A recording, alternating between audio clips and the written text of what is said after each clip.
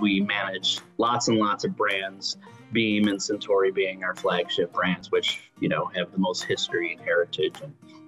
And my team, our role is basically to keep all of that heritage and legacy alive and well. That's how we use the Widen Dam, is we have all sorts of artifacts that we catalog.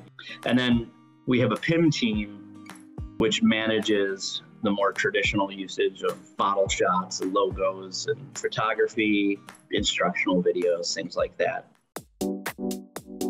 We help manage the actual integration with our SharePoint site. That's more like document focused. If you're vaguely familiar with SharePoint, you click the drop down, you see a bunch of documents. And then the way this works is if they hover over it, it brings a bigger thumbnail to focus. And then if they click on it, that brings them into the DAM where they have all the options. This way we have a single point of truth, and as long as we manage it in the DAM well, we know that it will flow into our SharePoint sites.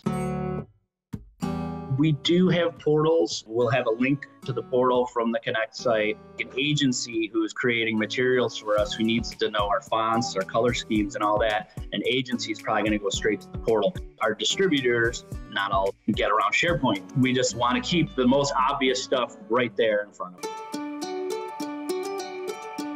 We are using embeds in various sites. So our brand education videos, for instance, we house those in DAL, and then we pull in those links. So if someone's in Saba, that video is being served from the DAL. The Jim Beam distillery just got a huge makeover, and we were able to have so much material for them. And if you take the tour, you see all this stuff, and a lot of that was pulled straight from the DAL. The flexibility of being able to provide someone a link and, hey, you get whatever size you need. It's being able to offer a self-service ability to our users to go find what they need and how they need it, and an easy way to search and find it.